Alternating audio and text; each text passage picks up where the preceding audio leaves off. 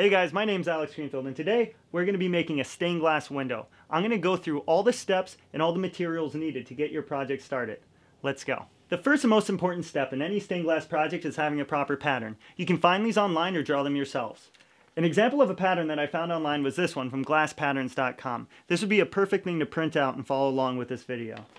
The project I'm working on today is actually for a customer, so I hand drew the image and I'll be using that pattern for this video. One of the first questions that arise when you're working on your stained glass project is what's your work surface? Well, this is it. This is called Homasote. You can get this at any big box store. It ranges from $25 to $30.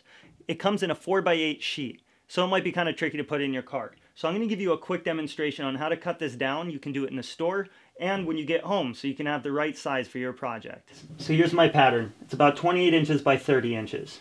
When I cut this Homasote board, I'm going to want to leave a perimeter around my pattern. I'll show you why in a little bit. And I'm also going to leave a space over here so that I can cut my glass on it. So cutting the Homasote is very easy. It's actually the same concept as cutting glass. All you do is score it and break it. Let's get started. With a little bit of luck,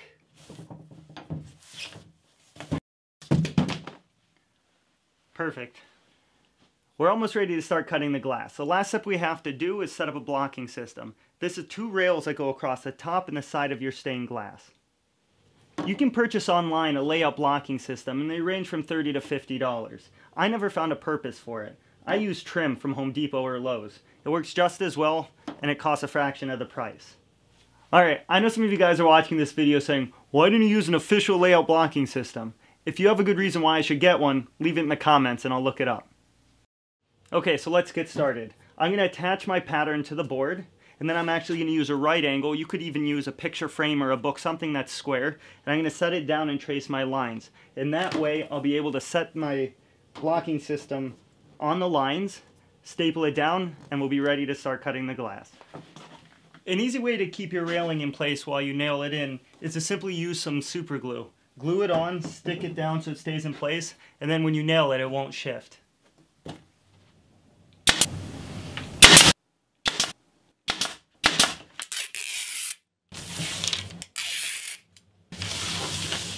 Alright, I'm really excited. It's finally time to cut some glass. I'm going to show you a list of tools and I'll explain their functions as we go.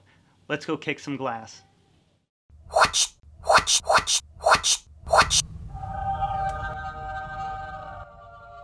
The first tool we're going to adjust today are pattern shears. These are special scissors with two blades on the bottom and one on top. What this does is it cuts out a strip of paper which allows space for the foil taping.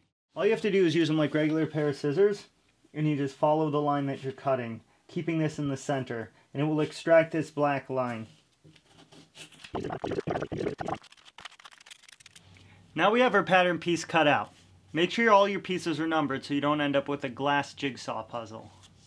The next step is gluing our pattern onto our piece of glass. You want to make sure that when you glue it on to the proper side. One side of glass generally is smooth and the other one has a bit more texture. If it doesn't matter what side. When you glue on your pattern, you want to make sure that it's also facing the right direction. This side has more of a reflective side, and then the back is more matte. Alright, so I want this to be in the front. So when I glue on my pattern, I want to make sure that the shape's correct. Now I have to pick the location of my piece where I'm going to cut out of the glass. If I look at this texture, it goes vertical. I'm going to turn it so that it's horizontal. This way it matches the flow of my water better. Now that I found the right location for my pattern on my glass, I'm going to glue it down, just with a simple glue stick.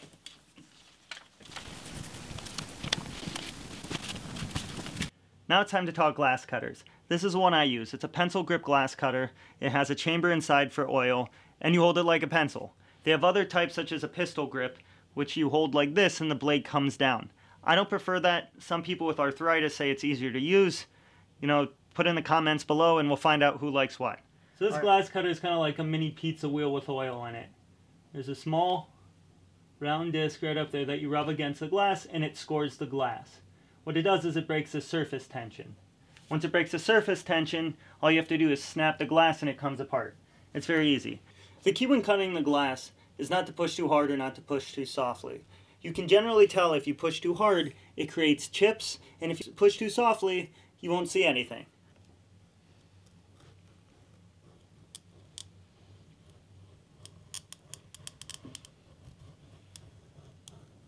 So I just made my score and now I need to do my running pliers. Alright, these are running pliers. What they do is they have a curved jaw on the top and a flat jaw on the bottom. What happens is that curved jaw will push down on both sides of the crack and it will split the glass. Look at that. Beautiful. I have a scrap of glass here. I'll show you the characteristics of the glass. Something that's interesting is when you're making a cut, you have to continue your cut. Meaning you can't stop halfway and then make a turn. You have to continue your cut straight. Alright? So if you want to make a curved piece like this, and let's say this would be the piece you want to keep, you would actually have to continue your curve all the way off, and then you'd have to cut the glass again down this way, and that's how you would get your piece. Obviously, if this is a right angle, you would move your piece over here so that you wouldn't have this waste. I'll be making 2 cuts. The first one I'm going to do is going to be incorrect. It's going to actually be too hard. Hopefully in the camera you'll be able to see it will chip up and it won't work properly.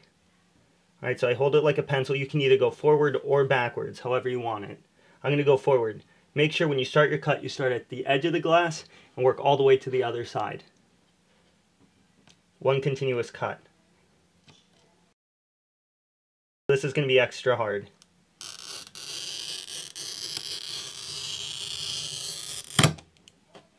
Alright, if you heard it, it just sounds like poppy and like it's cracking. It should still be able to break. You can break it with your hand, but this is pretty narrow, so I don't want it to, what's it called? Cut my hand. So it still worked, but you have like a nasty jagged edge. The proper strength for it, a little bit softer. It sounds a little bit different, but that's how you do it. And then you line up your pliers. I'll show you in depth. Another way to break glass is to simply break it with your hands. Obviously, if it's small, you want to be careful and use a tool so you don't cut yourself. The easiest way to break it is just to imagine you're breaking a piece of chocolate. I pre-scored the line and then marked it so that you can see where the break is. Hold it like this tight, and just snap it apart. These are called Grosing pliers. These are for nibbing and extracting small pieces of glass off your pattern piece. If you look closely, there's a curved side of the jaw and a flat side of the jaw. And inside are small teeth that are used to file down the glass when you nib. Alright, here's a good example of how to use nibs, your nibbing pliers. Basically, I'm going to try to clean out this edge along the pattern. I'm going to have my curved jaw up. I'm going to hold the piece like this. I'm wearing glasses, safety goggles. Alright, and then you just kind of break the pieces away. Kind of lift up like that, and you just kind of rub the glass against the jaws.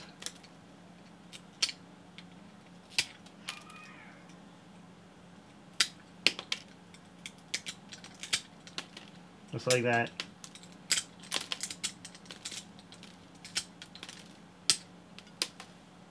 So to pull this small piece off, I could just use my Grosing pliers. Alright, I'll use the flat side up.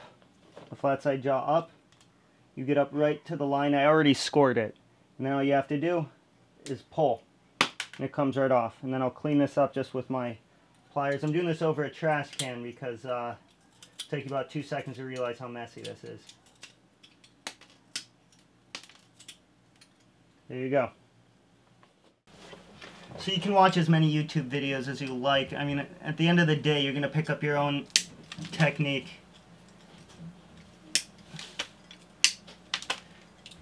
And these type of tools, they just get some getting used to. And you learn the glass. I mean, every glass has a little bit different characteristics too. If there's thick spots or thin spots, it causes your crack to run in weird ways. I usually get my glass at a, it's called Rainbow Art Glass. We used to live near New Jersey, but we just moved. So now I'm resorting to Hobby Lobby. It's kind of a sin. They have decent stuff, but, you know, nothing like this handmade stuff that I used to get. Roughly the same price, too. It's even more shameful. Okay, for this same thing, I'm just going to use my pliers, clean it out. See, now like I was using the flat side, but I just feel like this amount of lip would be better with the round side. So I switch around. I know somebody's gonna freak out and write in the comments that I'm using them upside down, but it's preference. Whatever works, works. You'd be amazed how accurate you can get with these things. So I've been cutting all my pieces out, and I wasn't happy. This was made of 2 separate pieces, and I wasn't happy the way it looked, and I want to turn it into one piece. So I'm going to show you how to adjust your pattern. Then you take a piece of scrap paper and you slide it underneath all your pieces.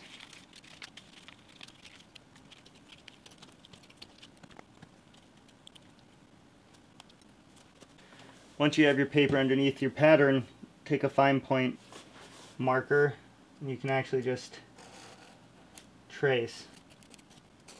This technique can be used to manipulate pieces if you accidentally cut a big piece and it cracked off a tiny bit and you want to just readjust your pieces so that your next piece will accommodate the gap where the crack was. This is a good technique to use. I use it all the time.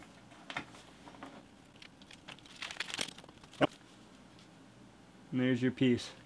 So I want to address grinders. They are not necessary, but extremely useful, and I would almost consider them necessary.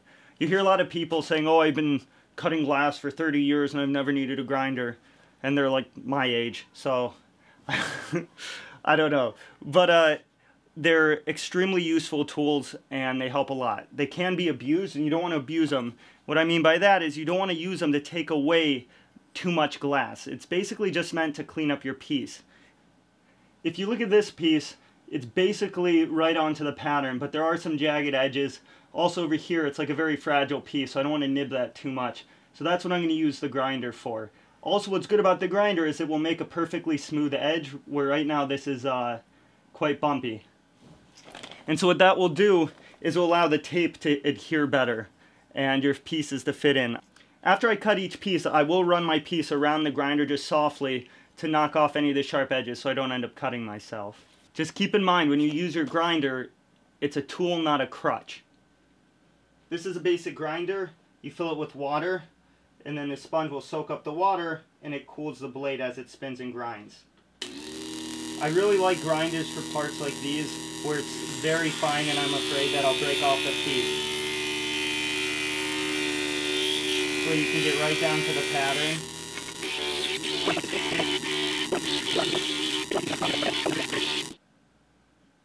Alright, and there's an edge that's been properly ground, just nice and smooth, if you have anything that can cut you.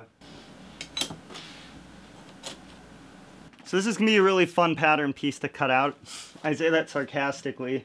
There's a concave piece here, and then there's also this very fine point, which is actually necessary, so I can't let that break off. So what I'm going to do is I'm going to leave a little bit of extra glass on the outside, and that's a perfect time when I'm going to use my grinder just to finesse it so I don't break that tip off.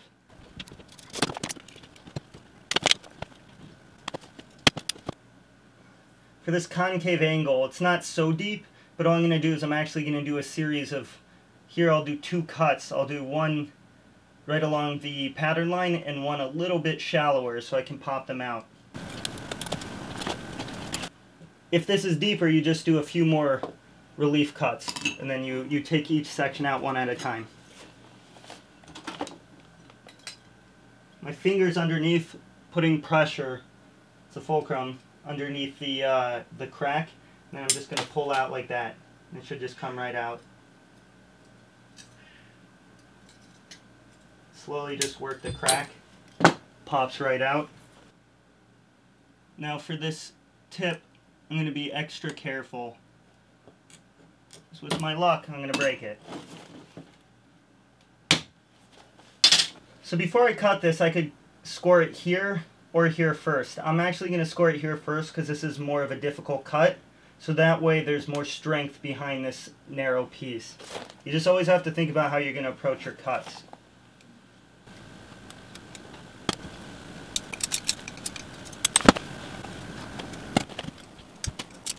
The piece that I just pulled off for that concave curve, this is why I did this side first, because if this was gone, there's a very good chance it would have snapped off my tip. I also want to take into consideration now when I take off my tip, This is super fragile, so what I'm going to do is I'm actually going to leave a little bit of space of glass, a little bit wider, just to help me a tiny bit, and then I'm going to clean it up on the grinder. That way I don't have any risk of snapping off the tip. I'm also going to break it from the tip side this way, so that the glass, if it's going to run, it's going to run in this direction instead of coming towards my tip where there's a weaker point. There we go. Just broke it off. My wife is laughing upstairs because I keep messing up my line. As you can see, there's a lot of techniques in cutting glass. All you have to do is practice and your project will come out perfect. So we're up to my favorite step in the stained glass process, the foil taping. And if you wonder why it's my favorite step, it doesn't involve cutting yourself, and you get to drink beer and watch the Three Stooges. Let's get started. So what we're going to do in this step is we're going to take our piece of glass and we're going to wrap it with foil tape. This way our solder will adhere properly. What you'll need is your copper foil tape, an X-Acto knife, and a burnishing tool. This can actually be a stained glass burnishing tool, or you can even use a pen cap, whatever works for you. So I have a fancy foiler and I'll show you how it works. I would recommend getting one if you have big projects with 200 or 300 pieces, because it saves you about 30 to 45 seconds per piece, and that adds up quite fast. Before you foil tape any of your glass, you want to make sure that you wipe down all the edges with a damp rag to get off any glass dust so it doesn't prevent any of the adhesion of the tape. This box functions as a tape dispenser. For your foil tape, there's a paper backing and then the foil itself. And then the adhesive side is in between the paper. Peels off quite easily. For foiling by hand, I found the easiest way is to look vertically down and try to center your piece as best as possible. You don't want one side to be larger than the other because it will show through the glass, especially if you're using cathedral glass.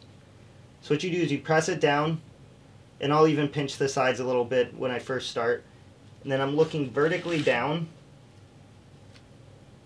at my piece.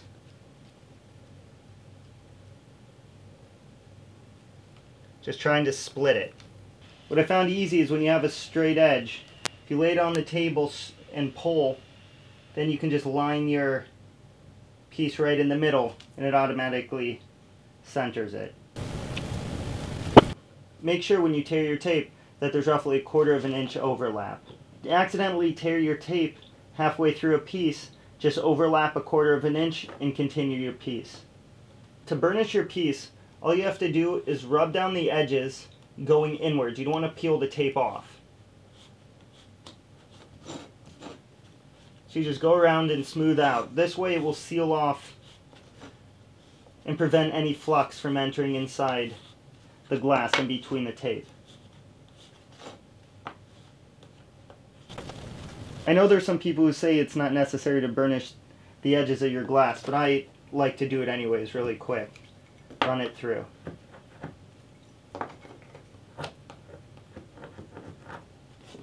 There you have it. In general, there are 3 widths of foil tape. There's 3/16, 7/32, and 1/4 of an inch. I generally go with 7/32. I'll use 1/4 inch if I'm working with very thick glass. I plan on using a black patina on my solder, so I'm using a black backed foil tape. If you want to leave your solder silver, I'd recommend using a silver backed tape. And if you want to make it copper, use a copper backed. Whenever I look at a stained glass project of someone's, the first thing I do is look at the soldering line. This generally tells me the skill set. So if you're first starting, I would recommend going with a 7/32 because it leaves a narrow strip and the soldering's much easier. Once you get to larger spaces, it's harder to keep a consistent bead. So this is my Glaster stained glass foiler. It took me a few years to get it and I wish I got it sooner. Basically it dispenses your tape and it will split the paper and then it comes through this front. This lifts up and there's a track here and there's grooves underneath which will align your glass perfectly on the center of the tape so you can run through large pieces very quickly. This saves a tremendous amount of time and it's only about $50. So on even 1 to 2 projects I find it justifiable. If you can afford it, I'd recommend getting one. I'll show you how it works. Normally I have this mounted to my workbench, but for the sake of the video I have it sitting on my table. Once you wipe the dust off your glass, all you have to do is put it in this groove and you spin it. They claim that it burnishes the edges, but it does a very poor job, so you do have to go over and make sure that it's nice and tight.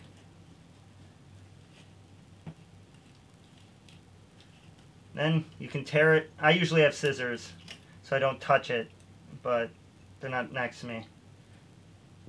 And there you go. Just burnish the edges, and you're ready to rock. In your window, you definitely want gaps, because this allows the solder to melt in between. But sometimes the gaps are too large. For example, this spot right here, this is quite a large gap. If I were to fill that with solder, chances are it would just leach through on the other side when it melts. So I'm going to show you how to fill that. The first option to fill your gaps is to use copper restrip. This is a flat wire that you put in between your glass pieces to actually reinforce your window. However, I don't like to use this because the width of this is a little too high and it stands proud of the window, so you'll see a bump. The next option is to use your copper foiling tape. All you have to do is peel off the back, stick it together, and fit it in the hole. My preferred method is to actually use copper wire, roughly 20 gauge. This is actually electrical wire, so there's multiple strands.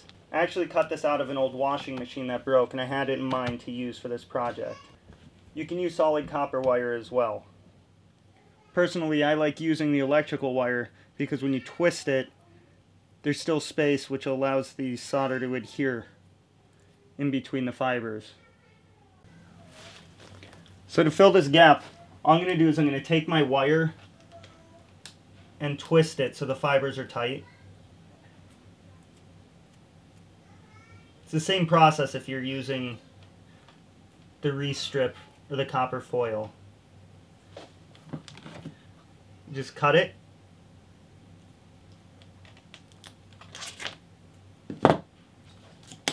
I'll either use a popsicle stick or my burnishing tool to press the wire into the gap.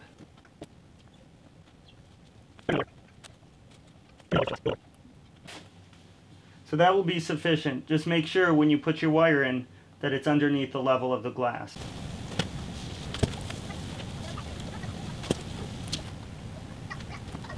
For really small gaps like this, I'll just take a tiny bit of foil tape and crumple it up and stick it in.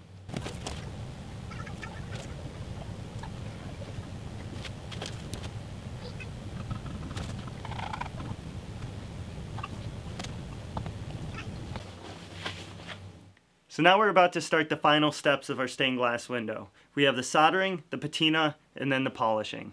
There are various types of solder on the market. You should always use a stained glass solder. The differences in the solder depend on the percentage of lead and tin.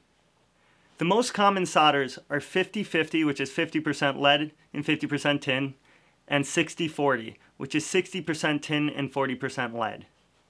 The two main differences between these solders are their melting point and their cost. 50-50 solder melts at a higher temperature, and it also costs about $5–6 less. Generally, when I start my project, I'll tack my glass with the 50-50 and also fill in any gaps. The reason why I fill gaps in with the 50-50 is it has a higher melting point, so there's less of a chance for my solder to leak through the bottom of my project. 60-40 takes a little bit longer to solidify, which lowers the chances of rippling or imperfections in your project. If you want to just get started, the best choice is to go straight to 60-40. For the sake of the video, I'll be using 60-40 for my entire project. There's tons of options and price points when it comes to purchasing a soldering iron. When purchasing your solder, make sure that you get a soldering station as well. You can get them for roughly $15, and they'll prevent you from burning down your house, which is a good idea. The soldering station I have has an adjustable temperature, which allows me to manipulate the heat if I'm going to be doing something more decorative or if I'm working with different types of solder. It also comes with a sponge. This allows you to clean off your tip as you're working. Another necessary purchase is flux. Make sure that you get one that's meant for stained glass. Along with the flux, you'll also need flux brushes. These are special brushes used to apply the flux onto your foil tape. It's a good idea to have ventilation in your workshop as well. If you don't have a way to ventilate your spot, you can purchase small desktop ventilation systems, which will suck out all of the bad stuff that you don't want in your lungs. Rather than explaining my process, I'll video what I'm doing, and then I'll speak out my thoughts as I'm working. Enjoy. So we're going to start tacking our project. All you have to do, pretty easy process. I don't like using a lot of flux. People like using a lot, and I see them smearing it around and it drives me crazy. Alright, so what we're going to do is at every joint, there's a lot of joints here, But at every joint, we're just going to put a bead of solder to hold everything in place. Make sure all your pieces are pushed down. I only do a few spots at a time so I can keep track what I flux and not. What I like to do is I'll just put the wire down. Alright, and I like a high bead. So I'll do that and I'll move it around.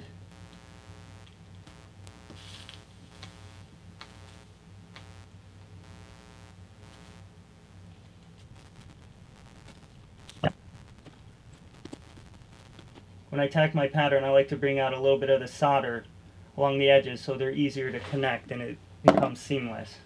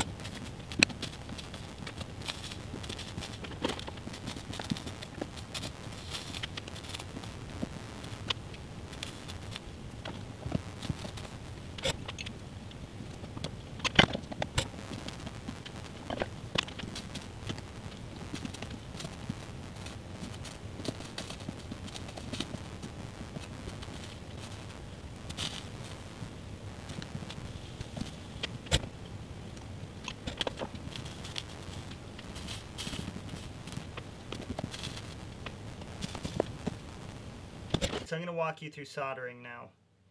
Alright, when I have a big panel like this, I actually like to just tack a few areas and then solder it and then move on to a new section. That way I can just keep track of what I'm doing. So I'm going to walk you through my process. The first step is the tack. I like to look at these as almost pit stops. I'll explain what I mean in a minute. Any areas with large gaps where I have a filler in, I'll make sure to get the solder in at the joints pretty deeply. And then I'll go over it again for my final pass. This way I can keep a consistent bead.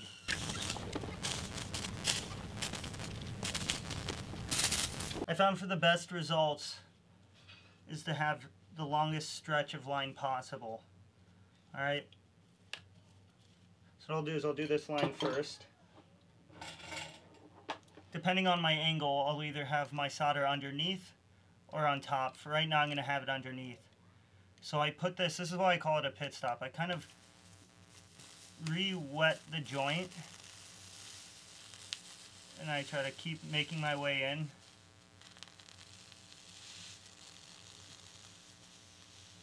Trick is just being consistent.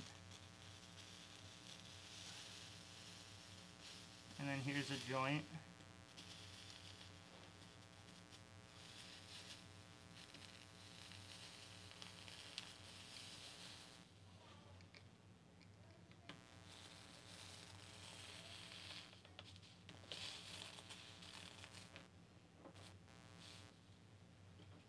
Okay, so honestly this looks pretty good, but it's not exactly to my liking.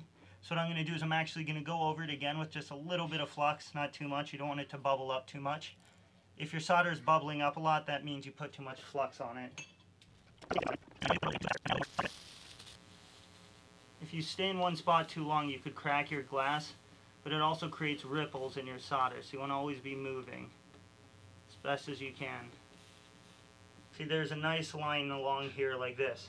So I'm actually going to bring the solder from here and move it all the way through here. Alright? And I see that there's quite a bit at this end, quite a bit of solder, so what I'm going to do is I'm going to pull my solder away and then bring this solder out along the joint. You'll see what I'm doing in a second. So now I pull it away, bring it in. I'm going in at an angle again. I'm going to try to quickly pull this through as smooth as I can. And then bring it up to that joint. You'll see it dries quite nicely. There's quite a bit of solder here. I don't really like that, so what I'm going to do is I'm going to heat up this section and then just pull out like that.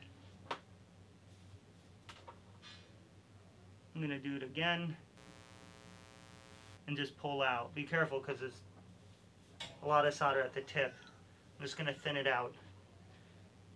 Alright, so over here now this looks pretty bad. It's going to come around here into this. So what I'm going to do is going to reapply a little flux. Thinking if I'm going to go this way or this way. I'm going to go this way. I'm going to heat this joint up, and so when it pulls, and then I'm just going to pull the pool over to thin out some of that solder over there.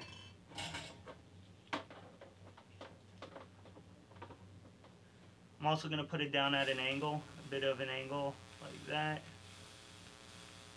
I'm just going to pull it, and then over here add the solder. I just want to stay as consistent and smooth as possible. I'm getting to this joint, I'm going to pull it all the way through the joint, like that, and it leaves a really nice joint. So that's how you get good joints, is by pulling it through. Alright, it's all about your planning. So I have this section here. I'm actually just going to start this section here, and bring it up, and then bring it back down, and then pull it through this way.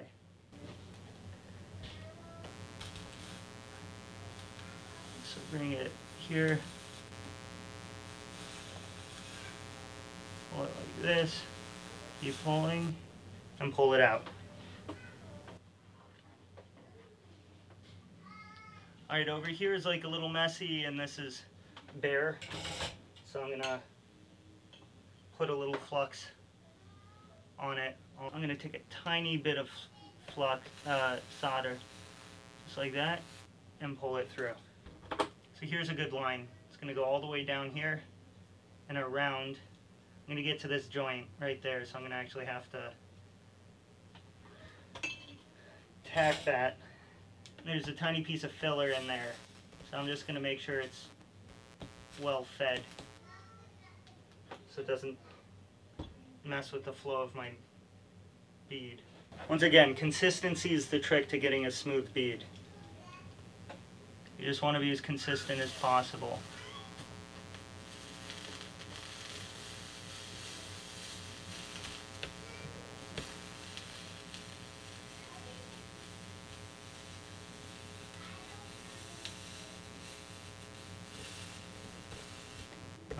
That's stuck.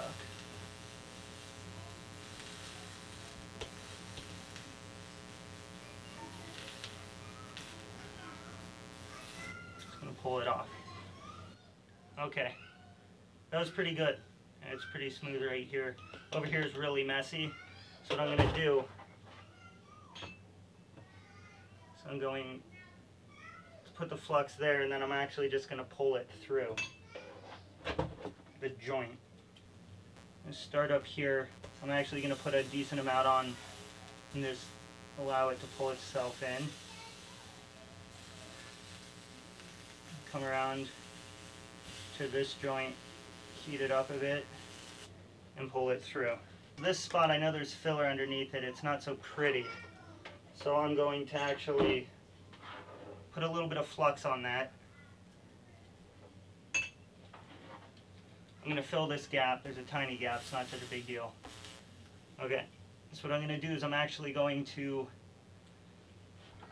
hold my iron a little bit above this seam so that it actually builds up on top of the solder, and then I'm just going to move it around and then come down this way. Actually, I'm going to move it and pull through first, and then I'll come down this way and pull through on that side. So I'm actually holding my iron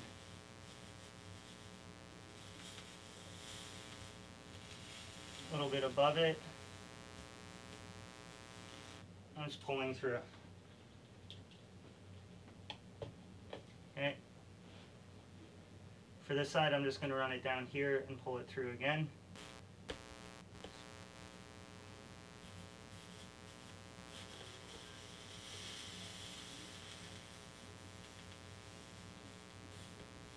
Just pull it through.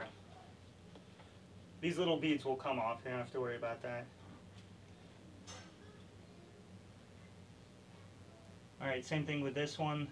So I'm actually going to stop, I'm going to put this flat down the edge of my iron, right at the end of that joint, and then try to lift it up right here.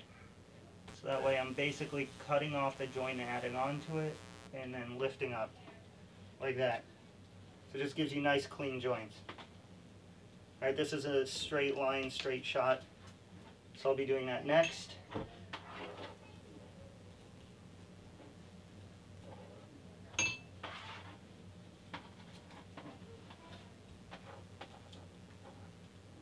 Just gonna put my iron to it.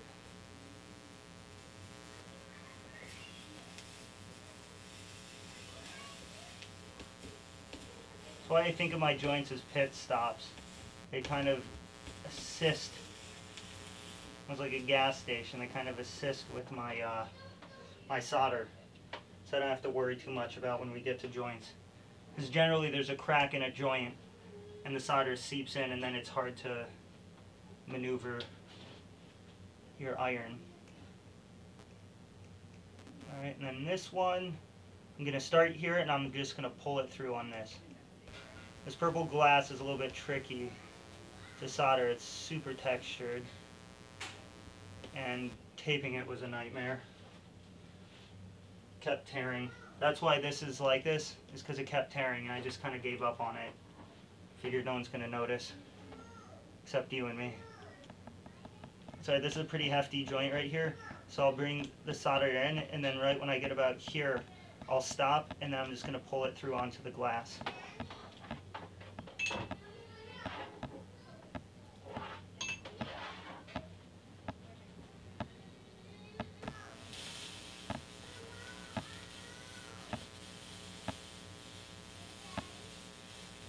Keep moving.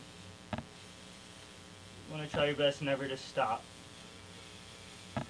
For the sake of the glass and also the joint. Let's pull that through.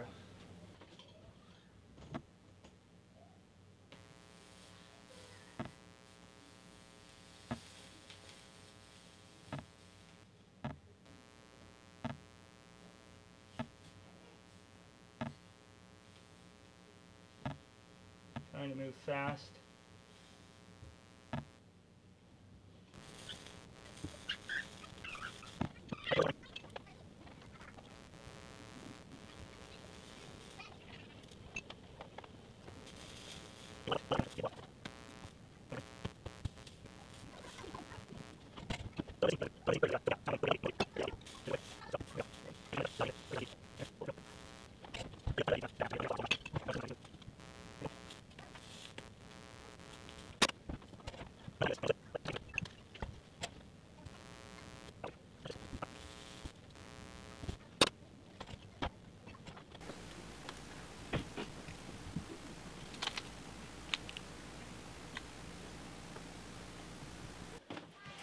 Alright, so I just washed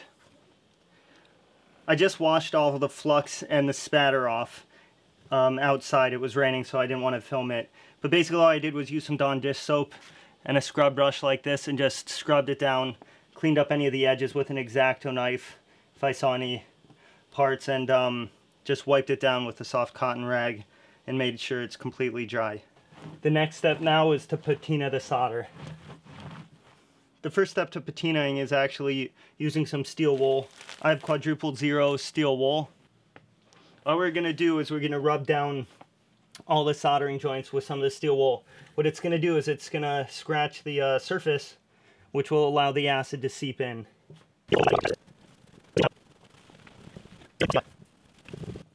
You'll see it buffs the solder out really nicely. Once you're done buffing out the solder, I just take my brush, try to get off little fragments of the steel wool.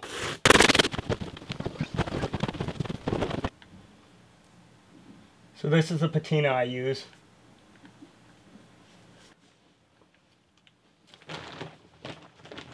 What I'm going to do is I'm just going to pour it on to the window in a few places. Honestly, if you have a little squirt bottle, that'd work great too. Alright, and then with my brush, I'm just going to circulate all the patina. You don't want to leave the patina on too long because it will stain your glass. So I like to leave it for roughly 5 minutes. And then I'm going to take this outside and rinse it off.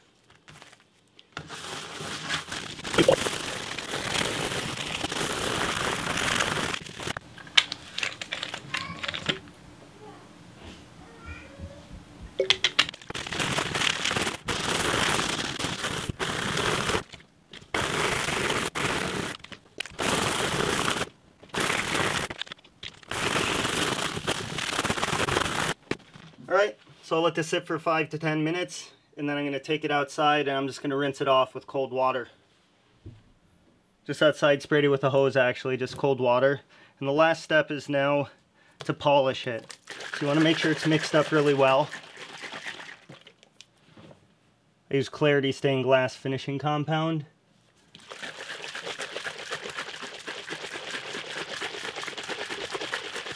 I'm going to take a soft rag like a t-shirt, something cotton. I just squirt it on like that. That should be plenty. Just want to work around the seams and get all the spots. Even if you don't see it, doesn't mean it's not there. This is plenty for the entire window.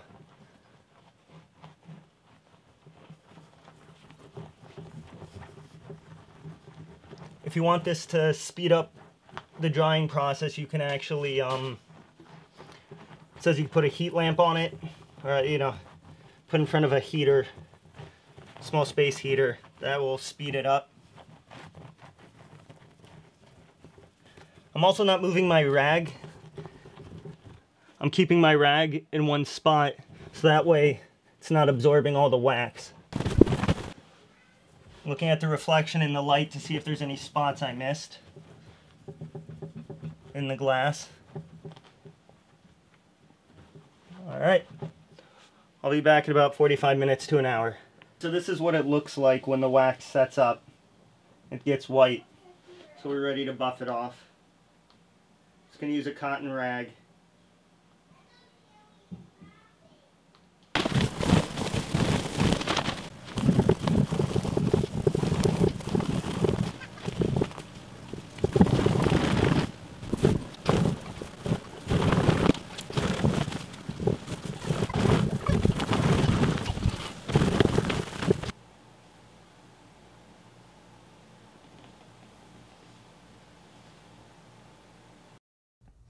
So here's the final project. The glass is actually hung over a cavity in a wall, and behind it I projected some LED lights that have a wave pattern. And it's neat because it has a bunch of different color options and everything. And it's also remote control, so you just point at it. I'm very happy with the way it came out. Now I'm turning off the lights so you can see without the box lights. So it came out pretty cool. So I made the frame as well. The frame is using a technique called intarsia. It's out of poplar. And I sprayed it black paint and then polished it out with some steel wool and furniture wax. The customer was super happy, and I absolutely loved the project as well. I couldn't be happier. I hope you guys learned a lot from this video, and please give me a thumbs up if you liked it, and subscribe. I'm only putting out high quality videos, and I hope you can learn from my process.